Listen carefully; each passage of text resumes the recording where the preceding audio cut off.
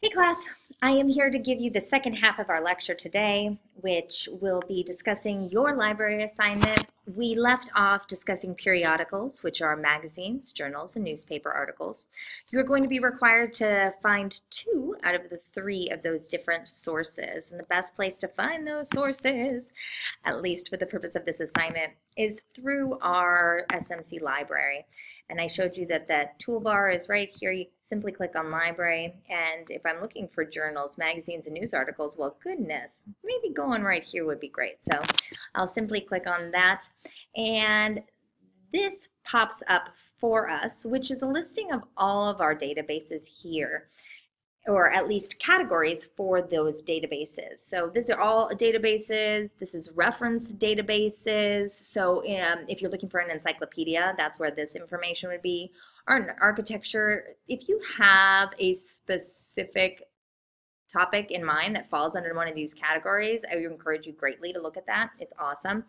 Otherwise, simply look at all databases. This Academic Search Premier, which is the first here, is an excellent resource to find multiple types of journals, magazines, and newspapers.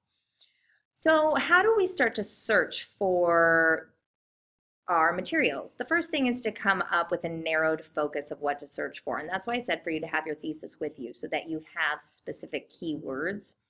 So if you're talking about, if you are talking about, let's say Santa Monica College, right? And my first main point is the history. I could do Santa Monica College and history, and it is going to search for these terms and put them together. So let's see what that generates. And yay, fantastic. So that helped us get down to 10. I wonder if I took away history, what would have happened? 238. Well, that is just way too much for the time that I have. Let's go back to history and start to explore some of the options here. Now, how do I know what type of information I have and how do I gain the most information? That is what this toolbar is for over here. Right now, I have full text marked, and if you don't have that on your computer, I would really encourage you to do so because that will allow for you to get the entire article. Otherwise, it's a bad feeling when you get there and you realize it's only the abstract, which is simply a little keyword idea of what the article is about. It's so close, but it's so far away. So put full text there. We'll come back to scholarly journals soon because that is one of the resources that we need to use. But if you see here also, this publication date is really great because it allows for you to have one of the criteria of the radar that we keep an eye out for. There's an idea that this is irrelevant in regards to the time period because any research that you have, you want it to be more recent than not, unless you're talking about something historical. But if you're talking about something persuasive, having recent information, statistics, and data is going to be key in order to persuade your audience, to build your credibility, to show that you are honestly trying to present them with the best and most effective or relevant information. The other thing that you can see down here is that this lists all results of the periodicals, but in here we can also limit it down a bit. Journals, magazines, reviews, journals, again, interesting. Let's see what other things we have. I guess that's it. So in the case that we need a magazine, let's go ahead and click here and see what we can gather. So this magazine says there's two, but it looks like there's one. Oh, I guess it's a duplicate copy. Okay. I can click on the title, Schwarzenegger's speech causing friction in alma mater. Good for Santa Monica College. And what I would do is I would encourage you to click on a full PDF text, but only after you look at this information here. The great news is that this gives you all the data that you will more than likely need to complete the assignment part here. You need the author, the title of the magazine, the title of the article, the year, the volume, the issue, the page number. So let us look at some of this information. We see that we have the title that the publication is Community College Week. This was the date that it was distributed. This is the volume, the issue, the page number, and it looks like company or entities, Santa Monica College. Okay, it doesn't look like it has an author per se. So let's go ahead and go to the full PDF text, and this may give us some information that we don't have. Real quick though, this gives the abstract, and almost every report is going to have this abstract. It's going to give you a brief look as to what the article is going to talk about. So you don't have to waste your time if you don't think it's going to be usable. So here's the full PDF text, and this gives you the entire article as it is here, which is great, and you can access it. But let's see to the top, has anybody written this? No. So you're going to, if you don't have an author, as a reminder from the outlining video that I gave you, you will simply say something like a staff writer for Community College Week, a magazine published in 2005, wrote an article titled Schwarzenegger Speech Causing Friction at Alma Mater. It states that, right, and then you can go in and give some information that you wanted from there. So that would be a great way to find this information. But let's go back to this detailed record, because this will take me back to this page where we just were. And over here on this toolbar are some really great resources. You can email this article to yourself, and that's really helpful, but make sure that you are sending the detailed citation and abstract, or a brief citation, etc. So this is going to give you information. If it asks you if you want the PDF, say yes, because oftentimes if this is the only thing here, then it isn't going to send you the PDF. You have to make sure that the PDF is also available there. And you'll simply put your email in here and note that the information will come from this email here. And then you can send that to yourself. The other thing that you can do, you can say, I want a citation also sent to me in MLA format. How amazing is that? So we go to like what's my name? _Amanda@smc.edu, and I'm simply going to send it to myself, and I'm like, yay! So now let me go back. Oh, that's that account, and I'll go over here and we'll look at it real quick just so that you can see all the fun. Let me move myself. And here, and email, and signing in. Oh my goodness, there it is. I can't wait. All right, so this information is here, and then what it has given me is the PDF, so I can download that into my computer if I want. There it is. It opens right up. And then the other great thing is that it is giving me this works cited part. And what it is telling you is to pay special attention to personal names, capitalizations, and dates, because that is constantly changing, especially if you're doing like an MLA or an APA. This is awesome because, that's right. It's a bit different. So that would be your citation. All you have to do is copy and paste it. The other way, if you don't want to email it to yourself and you don't want that information, then simply go right back to here and you hit cite, and this amazing little reference pops up as well. And you can simply scroll down. Let's see where it is. Ooh, MLA. Yes, I would love that one.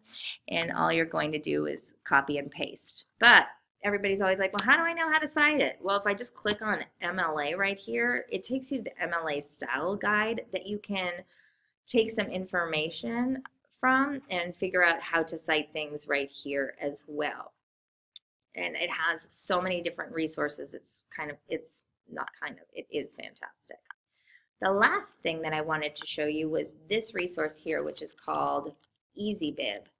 And many of you are probably already familiar with EasyBib, but it is a bibliography generating application, I suppose. And you would use the MLA style, which is free, and that's awesome. And it gives you different options of what to cite. So in this case, if you have a website, you can do it here, or a book, or a video, and you can simply put in like the ISBN or the title, and it'll search for it. So like if I had the book, like let's see, Intercultural Communication in Contexts, which is one of my texts from, oh, is it because I cited it wrong? That's amazing. Oh no, okay, it's here. Yeah, and this is the book that I use, so that's fantastic. And I just say, oh, cite this, and then it generates the citation. It gives me a little area to make sure that it's okay, and then if I need to put in any of this information, I do, and I simply create the citation, and then it provides it for me. And I can once again cut it, paste it, and create my own citation. So it's a really great website, EasyBib, if you didn't want to utilize these over here. Okay, now let us see the next type of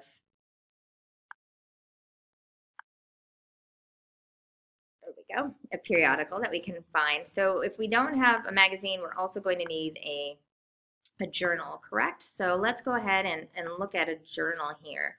Now this journal is not an academic journal, and it is in Midwest Quarterly. So I think it's a journal for interesting voyeurism in the novel, in the Lake of the Woods by Tim O'Brien.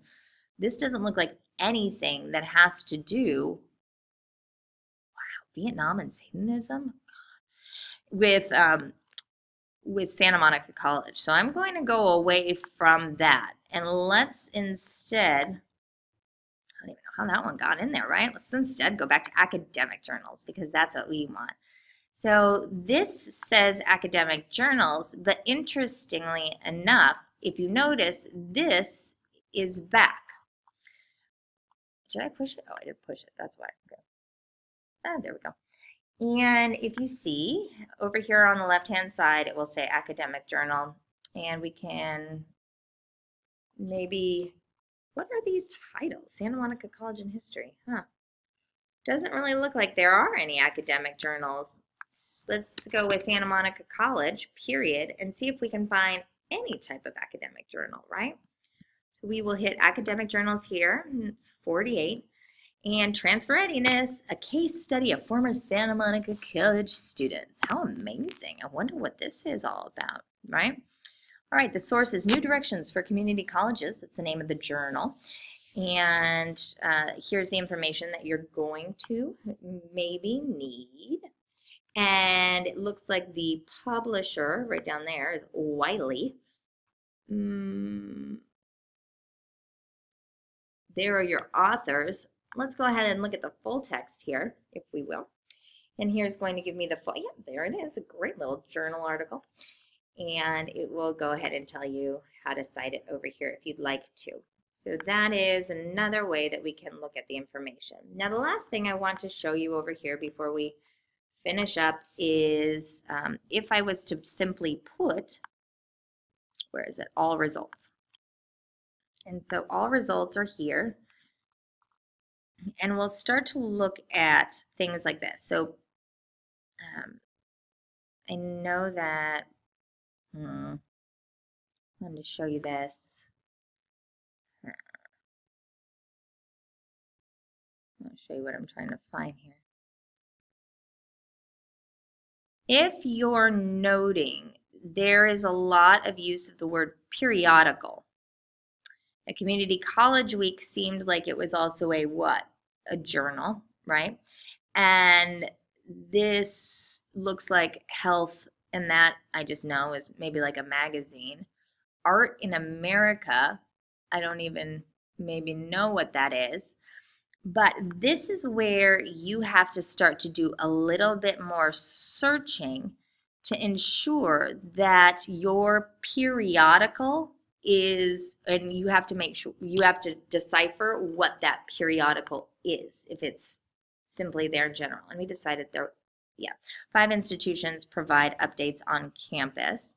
The Christian Science Monitor, let's do this one. I know that the Christian Science Monitor is a newspaper, And so I can see the information here again and the HTML full site, which is great. If you are having a difficult time finding a newspaper, you can always go to the database that is, in fact, solely for newspapers. So let's see what that will look like. And again, I have no clue how you go back and forth between these, so I'm going to just go right back in there, Journal, Magazine, Newspaper. I'm going to go to Journal and Newspaper Titles, and maybe I know where my newspaper is, or I know what I want to look at. But you can also see that these databases or the e-resources are here, and this is the ones that it's going to go through if you wanted to as well. So it's like, I know that it is, let's go with like social sciences, right? And I want to look at, see if anything in the New York Times. Let's just see.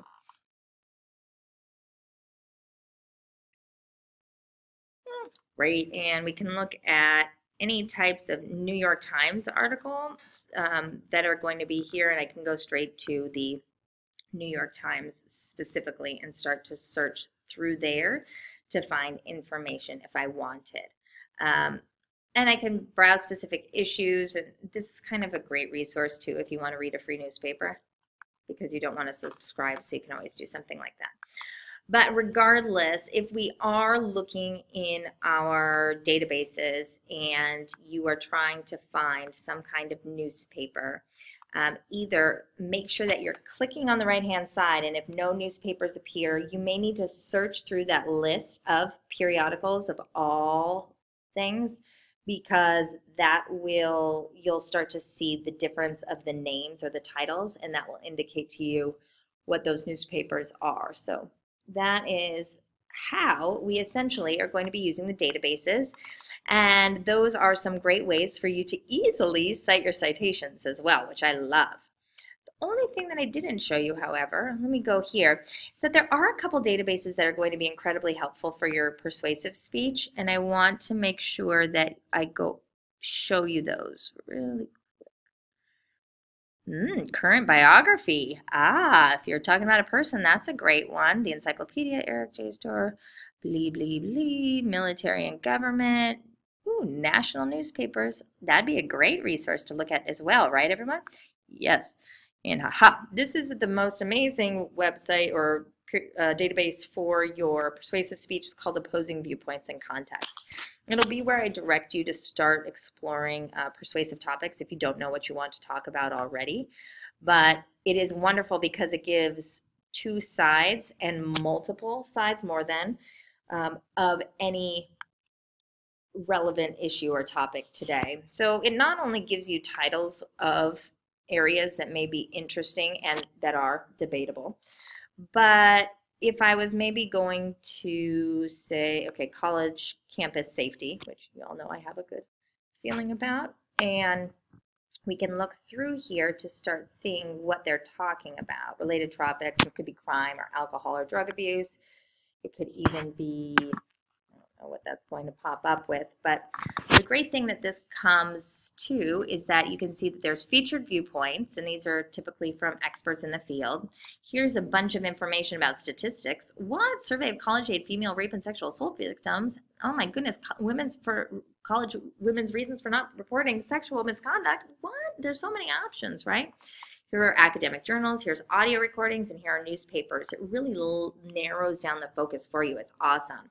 Here are the references that you could use. Here's magazines you could use. Here is a picture. Well, that's fun.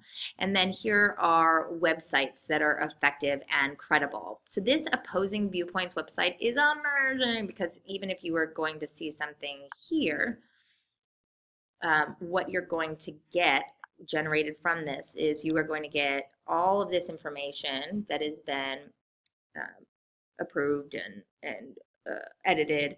You're going to get a myriad of additional readings that you could, of course, reference, and periodicals, and it gives you a citation, which is awesome. But the other thing that it will usually give you are these, what I did want you to see were the, in fact, opposing viewpoints. So let me show you one of those featured viewpoints. I wanted to see, typically it'll show like one side, the other side, the pro and the con, which is really fun as well. And I, of course, say fun because I think it's fun, but neither here nor there. Looks like it doesn't have it on this one, but if you were to search something like, which is a huge topic, and I would encourage you to narrow that, like huge, narrow it. Let's see what they have listed here.